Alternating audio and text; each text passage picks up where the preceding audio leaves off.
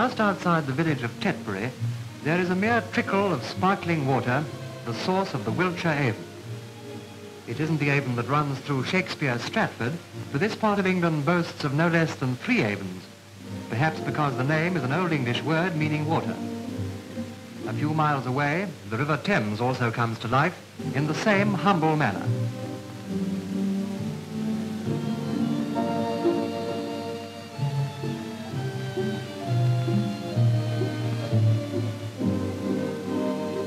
Our little Avon has now reached the old town of Malmesbury, whose history dates far back to the days of King Malmud, a ruler of the ancient Britons, from whom the town probably derives its name. Malmesbury today is not only one of the oldest, but also one of the smallest boroughs in the kingdom. From St. John's Bridge, we get a glimpse of the almshouses, once the council house. A pointed archway with ornamental moulding is a fragment of the Knights' Hospital which stood here in the 13th century. Standing proudly on the crest of the hill, we see the abbey. Built about 1150 as both abbey and monastery, it is a fine example of Norman architecture, and archaeologists claim that in the days of its glory, it was second to none.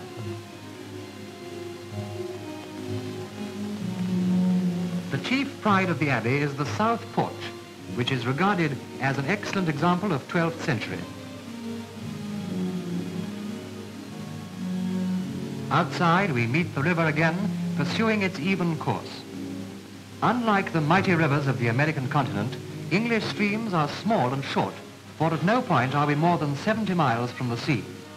Little wonder that Britain is a nation of sailors.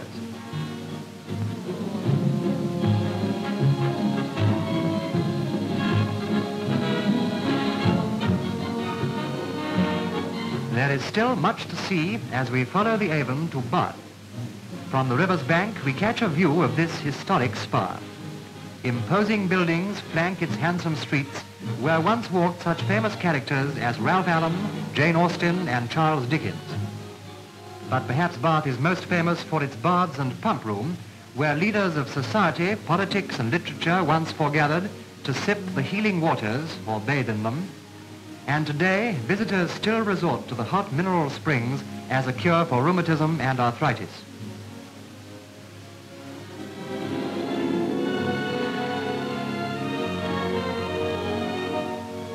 For nearly 2,000 years, the health-giving properties of these natural springs have been recognized, and it was during the Roman age that this fine old bath was erected.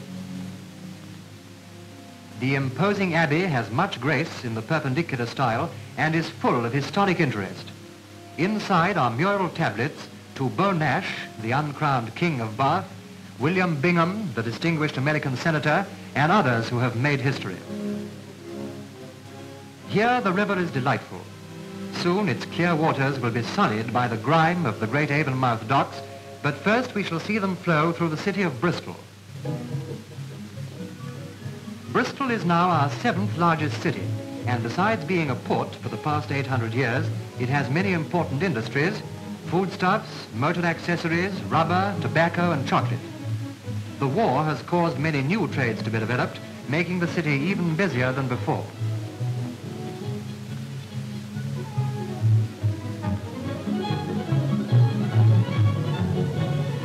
And Bristol is also a place of beauty and associations with the past. The celebrated old Dutch house, brought from Holland in the 17th century and once the home of the poet Wordsworth, is one of the sights that travellers pause to see. There are strong links between the Bristol Avon and the Americas.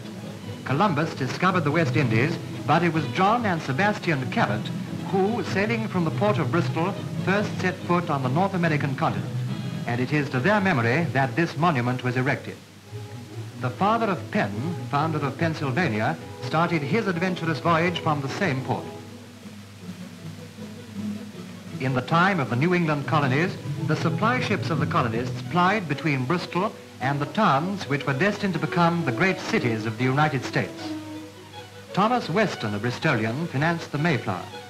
Soon voyages were extended to Rio and Buenos Aires, and today a large part of the vast trade between Britain and the New World goes through the Bristol Avon.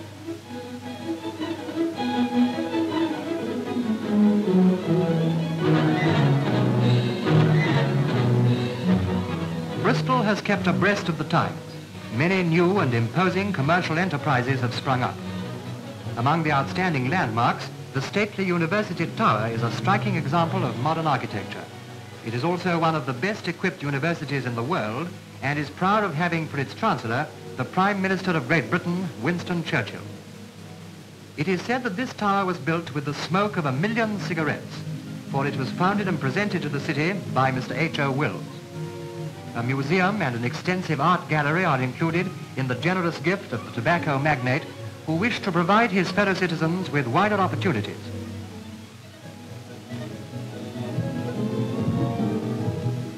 Beyond the city, the Avon broadens out into one of the most imposing of English rivers, and the majestic Clifton Suspension Bridge spans a gorge 300 feet above the water. And we reflect with pride that it was on this stretch of the river that Jonathan Hulls tried out the first steamboat. And although the experiment proved unsuccessful, it was by working on Hull's principles that Fulton, an American, made the steamship possible. 7 miles downstream, we reach Avonmouth, where the Bristol municipality have built their extensive docks. Covering an area of over 6 square miles, they are one of the most modern docks in the world. Large quays offer berthing space for hundreds of ships, and dry docks with repair shops are placed at suitable points.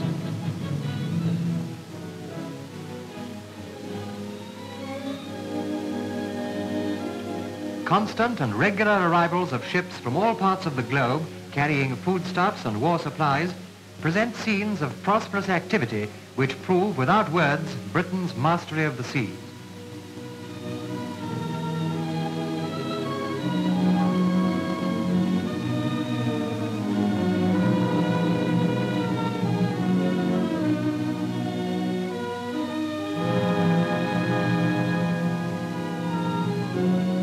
Ships, large and small, regularly carry their cargoes to and from Bristol and many other great British ports in face of all threats to the free passage of merchant ships upon their lawful occasions.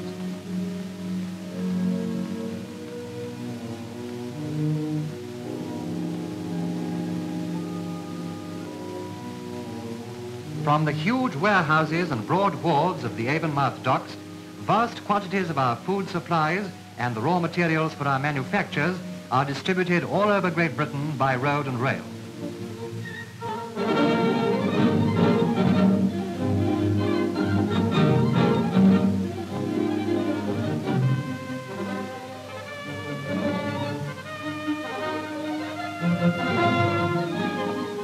Here, on the other hand, may be seen the output of British workshops and factories. Every ship which reaches Bristol reloads with cargoes which will carry the name and fame of British skill and craftsmanship across the seas into the markets of the world.